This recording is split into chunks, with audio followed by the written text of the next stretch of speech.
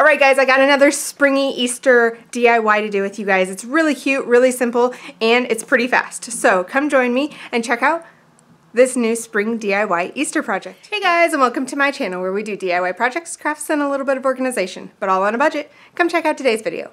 Don't forget, I try and link everything I used in the comments below. If I can't link exactly what I used, I'll link something as close as I can get. If you're not subscribed, hit the subscribe button. Check out some of my previous videos and let me know what you think in the comments below. Okay, let's get started. This next project is going to be a quick, easy little spring Easter DIY. So what we're going to do is I'm going to take an 8x10 frame. This is from the Dollar Tree. You can use any 8x10 or whatever size you prefer. Here's some cardstock that I have. And then I'm going to use a pencil and I'm going to draw out the outline of a bunny. Just so I can have, just because I can. You can easily print out an outline of a bunny if you want to do it that way.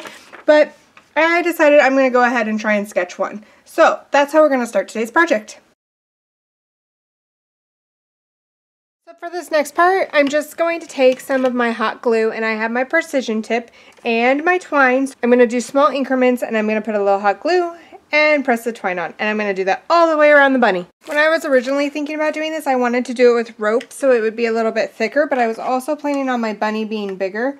So since I am doing it smaller, then I went ahead and did it with the twine. If you wanted to unravel the rope so you're using one of the strands rather than 3 of the strands, I think that would be a really cute idea too.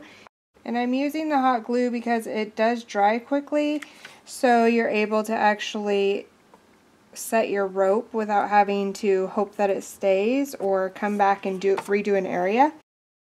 So here's a look at the bunny. We haven't taken the outline out yet, so it's still in there. But in all honesty, I think I would have liked it with the one strand of rope and it being a little thicker. I was debating on doing a second strand around. So let me know in the comments below what you think, if I should have done the one strand of the rope or if I should do a second roundabout of the twine. So let me know what you guys think. Okay, now to finish it up, I'm just going to take a little bit of my lace ribbon and we're going to give it a little bit of a collar bow thing. Guys, a little bit more hot glue. I have a cottony lace ribbon and this one's from the Dollar Tree. Also, I have a very light pink ribbon. This one is from a long time ago. I have no idea where.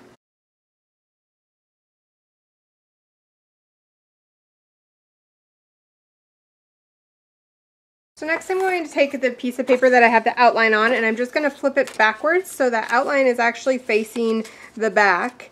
And I need to put everything back in the frame.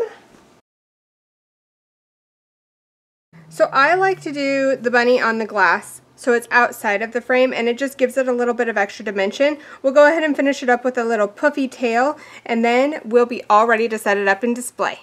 Okay guys, so here is a final look. I really love this. I think it's super adorable and I love how the fluffy tail sticks out. You can easily do some flowers at the top and make it extra cute.